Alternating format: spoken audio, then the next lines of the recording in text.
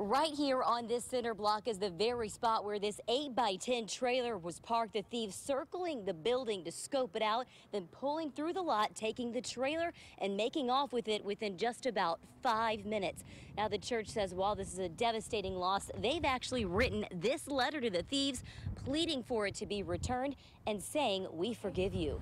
So these are some of the canned goods that we have. We have potatoes and stew and corn.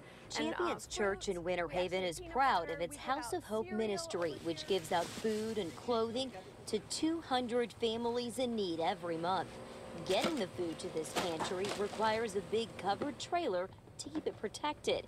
But recently, during a fundraiser for the charity, these two vehicles pulled up to the church and drove off with that trailer. I felt angry in my heart that somebody would do that, and when we're trying to help.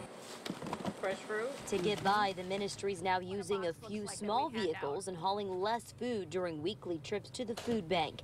Even still, the church says it will continue this service, and it forgives the people responsible for stealing from them. Our prayer is that you will encounter the love of God and the forgiveness of God, but that also you would come to the place where you'd recognize what you did was wrong and that you would make right what you did wrong. For now, the church hopes another prayer it has will be answered, with someone offering up a refrigerated truck to help this ministry grow. Could be a good used one, but we really want something that will be dependable, and so that we can use it and then use it for outreach ministries to reach people that cannot get here to get food. This ministry says if you have anything that you can do to help them out, you can make a donation by just sending a check right here to Champions Church and their House of Hope ministry.